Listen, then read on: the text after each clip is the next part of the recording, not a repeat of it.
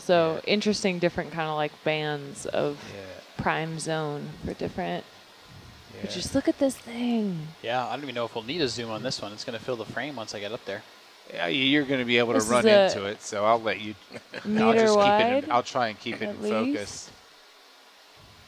So those scaling lasers are 10 centimeters apart. So, you know, you can go ahead and go 10, 20, 30, 40, you know, see this massive colony. You want a detailed zoom, I can. Great flying. Do a pirouette first, then come in for some close-up polyp shots. That sounds good. What an incredible animal. I'll say. Amazing. Huh. So bracelet coral. Yeah, I have to. I'm going to come a bit wide. I'm going to push in again. Stand by. I'm going to get around about 90 more degrees, and then we'll do it again. Okay.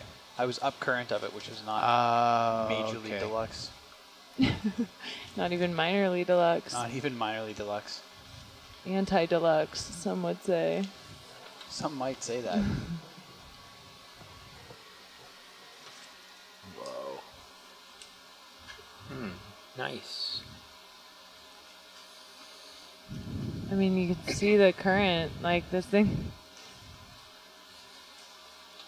sort of quaking in the current. Is that from the rotors on the Hercules, or do you think just the current? I think that's the current. I'm down current of it. Wow, that's incredible. All right. You can come They on. were kidding.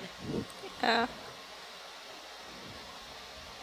The leader of them all. You want to see the up current or the down current side, Steve? This is great right here. Yeah, can we get, I'm just going to foresee the future, and I'm going to bump Argus over that towards you. Hello, Jelly. Slightly pinkish. And what's going on here? Yeesh. So, yeesh. What is going on here? Okay. This is a different coral entirely. It's not the same. It looks different when you're close. And because of that, I would like to take a piece of this. This is huge. This is not Paracalyptrophora hawaiiensis. This is not the Calyptrophora species we've been seeing. This is something else. And based on the orientation of the polyps, it could be Paracalyptrophora or Narella. You have a little bit more on our delta there. Where's it going? Probably an F. Let's see. Yeah. You might want to spin around and come in from the other side. Yeah, I might obstruct my view, but that's all right. No, if you spin all the way. Yeah, I can get it this way.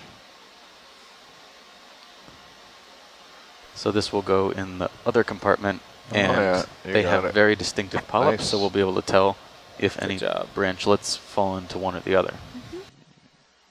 Perfect. How confident are you that they're going to sink? Pretty confident.